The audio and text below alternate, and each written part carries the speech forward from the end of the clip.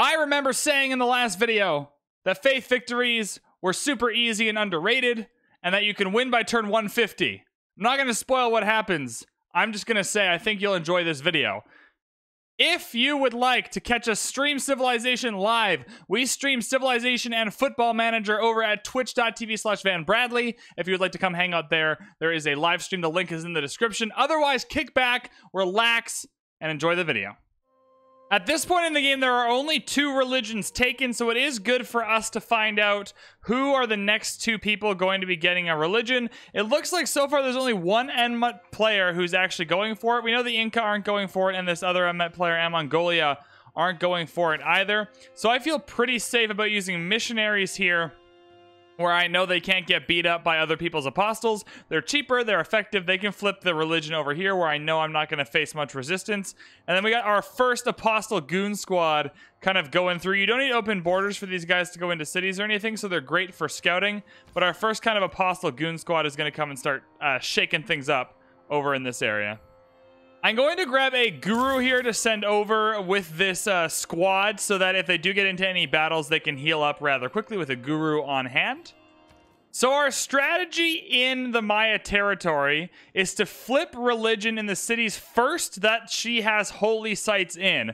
If we flip the religion in the cities with holy sites, she can no longer buy religious units in those cities to kind of counter us. If we flip over here in Koba, that's nice. We'll have one of her cities following our religion, but she can still purchase units at her other holy sites.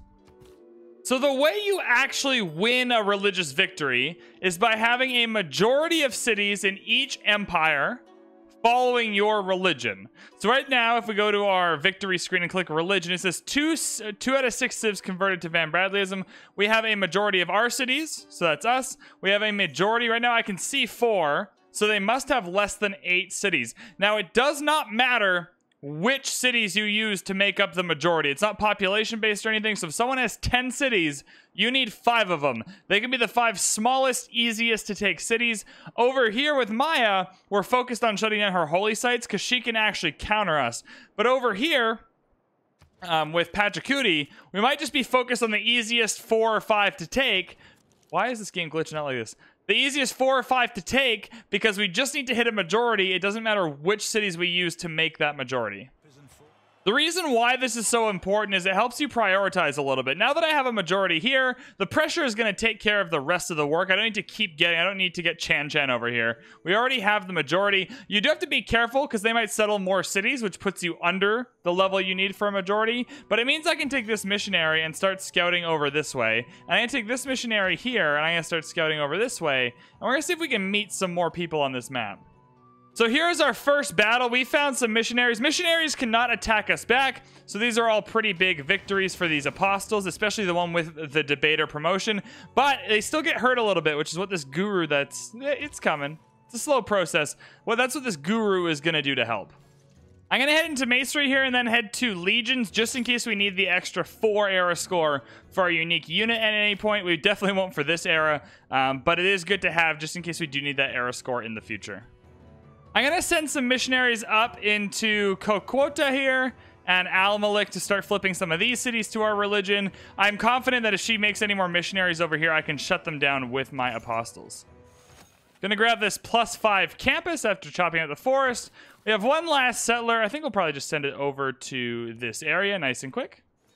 So once you are in this empire, as you're trying to find missionaries and apostles to take out with your apostles, you can use your charges. Just be careful not to use all the charges. You want to use all but 1 charge with your apostles. That way they can stick around either as scouts, if they're not good at actually fighting with the debater promotion, or they can stick around with the debater promotion and they can spread religion by defeating enemy religious units. So as you build apostles, you don't want to use all their charges in a typical game. Sometimes there'll be situations where your apostle might be about to die, so using the last charge prevents you from losing a combat battle. That might be an instance where you want to use the last apostle charge, but mostly we're just going to start flipping her cities here. The one with proselytizer will do the best job. These both have debater. This is proselytizer, yeah. The one with proselytizer will do the best job at getting rid of her religion while replacing it with our own. If it is God's will that your people believe in our ways, who am I to stop it? Who am I to stop the spread of VanBradleyism? All right, so we should kill this missionary here, which will give you kind of a sneak peek as to how combat victories work in a religious game. So she's brought a missionary. We're going to take it out with our apostle here. Reminder, missionaries cannot attack back. That's why apostles are so important, right? But as we do this, it'll increase our pressure in her cities, but also decrease hers. So you see minus 250 Buddhism, plus 250 VanBradleyism, and that completely wiped out her religion from Wat Cabnal, making this spread do a little bit more for us. And there we go. We've taken over her... Is this her holy city? Yep. We took out her holy city. Now, she cannot buy religious units in this city because they'll be for our religion. So you have to be a little bit careful with your gurus because your gurus can also be taken out by enemy apostles. So if you just leave them kind of free hanging, that they will die and you will lose your religious pressure. So ideally what you want to do is you want to make sure that your gurus are always next to your apostles, but they will heal any apostle that's connected to them. So we'll use 1 charge to heal 2 apostles, and we will keep on trying to flip some of these cities.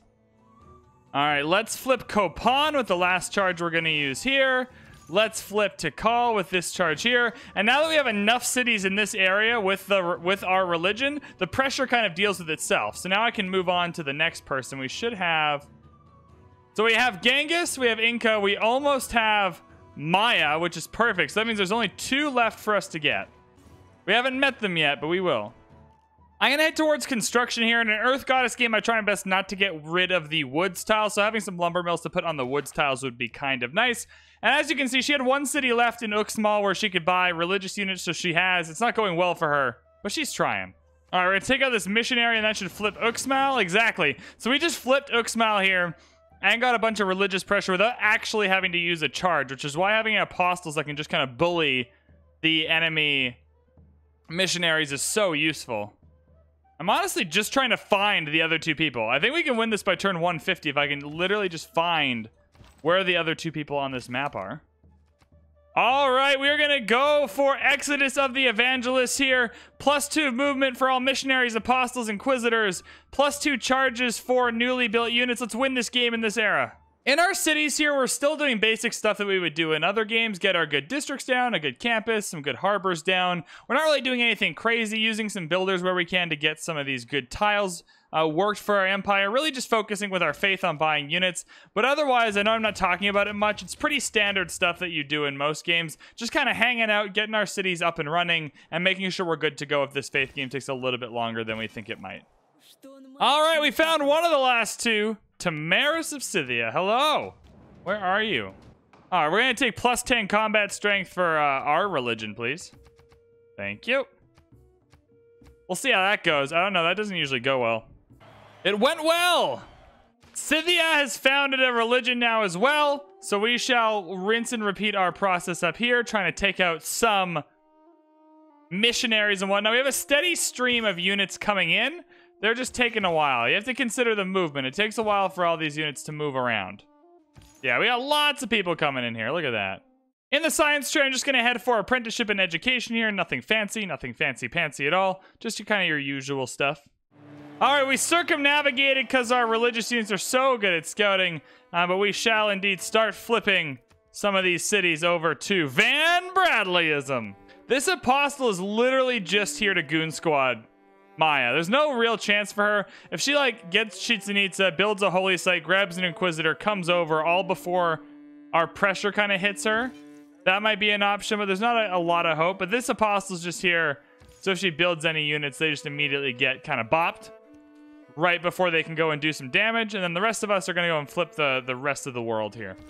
Tamaris is being a little bit of a grumble bug. Just a little baby. Just a wee grumble bug about us taking her cities over, so she's not happy about it. I'm just going to focus here on the religious city-states for now. No reason for me to do much else. And Cyrus is last. We found him. Cheeky apostle. He also appears to have lost a settler, which is, you know, a bit unfortunate. Does he only have 1 city? If we flip this city, is that his only? He must have another city down here. It doesn't look like he does. What? All right. All right. We have passed our gate. Is that a majority? It is not. He has another city. He has 2 other cities. Because if he had 2, that would be a majority. All right. He has another city we got to find. Pokrovka. Oh, that's going to be... This is a tough nut to crack. They tough nut to crack up here. We're gonna need to get another missionary up here. Chertomlik should be easy though. Chertomlik will be easy. I'm gonna grab Moksha just to show you what Moksha does. What Moksha does is it really helps disseminate pressure from a central city, right? So let's say you really want the pressure from Ravenna to stay up, right? Because that way it helps kind of flip these cities nearby. Then we'll put him in Ravenna. We have Pingali here, so we don't want to do that. But his main ability kind of helps keep pressure near the city that he's in. And so I think to start, we'll put him in Sesia. I think that's fine. Head here, keeps Lisbon under control. Now, having city-states under your religion isn't explicitly helpful or like counted towards the victory here, but it does help with pressure, right? If you have 8 citizens of Lisbon following your religion, they help push it on Al-Malik. Uh-oh! I knew there was barbs here. I was kind of whatever with the slinger. Whatever. It's not great, but he'll be fine. He was not fine. In our cities here, I'm just buying a steady lineup of missionaries and apostles to keep sending over this way. At some point soon, I reckon within 5 to 10 turns, we'll win this game. We just need enough units here to kind of keep this religion under control, because we've already kind of nubbed this one in the butt. Also, be careful to avoid free city units or units you're at war with. Obviously, units you're at war with can pillage these things. I just lost an apostle because they just sent a mad horseman running around to kill my apostle. So be a little bit careful on the transition here. You can go around on the water instead. Okay, so it is just the one city. He does just have the one city. We have flipped it. So if we flip these 2 cities here, that's a win. We've seen 2 of these 3 cities, and that's a win. All right, we have her capital. All right, there's just one left. We just need one of these 2. Oh, we're so close. I believe in us. All right, we are going to take... Oh, we're not here yet, but we want theocracy. Sorry, I thought we were at theocracy, but either way. Either way, theocracy is what we're going for, though we might win before that even happens. That's it! What is that, turn 130?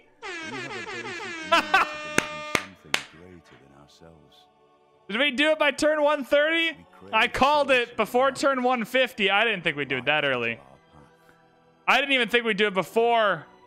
Thanks to you. I didn't think we'd do it before theocracy. We found meaning amid the cosmos. Wow. Really helpful that Cyrus only had 1 city. I mean, literally, that's how you win a faith game, though. It's literally that simple. Bunch of holy sites. Bunch of faith. Once you're done that, everything else can be normal. Campuses, theater squares, commercial hubs. Get a good army of apostles to go around early and bully the other civilizations that have religions. Look up which ones they are. Go and bully them into submission so you own the map. And then from there, you can buy your cheaper missionaries now that they can't die. And they can just run around the map and flip everyone forever. I'm so happy with that. What turn is that officially? Can I hit an official 124, 126-ish? One sec here. Just one more turn. Turn 128. That was a turn 128 victory. I hope you enjoyed this video of how to win a faith victory. I have no idea what we're going to do on Friday. But thank you so much for watching. If you enjoyed this video, hit the like and subscribe button. All right? Come check us out on Twitch. Twitch.tv/VanBradley. What am I saying? Twitch.tv/VanBradley. We stream Civilization and Football Manager over there all the time. It's a good time. You should come check it out. Otherwise, let me know what you think in the comments. Let me know what you want to do the next tutorial on. Thank you so much for watching, and we'll see you in the next one.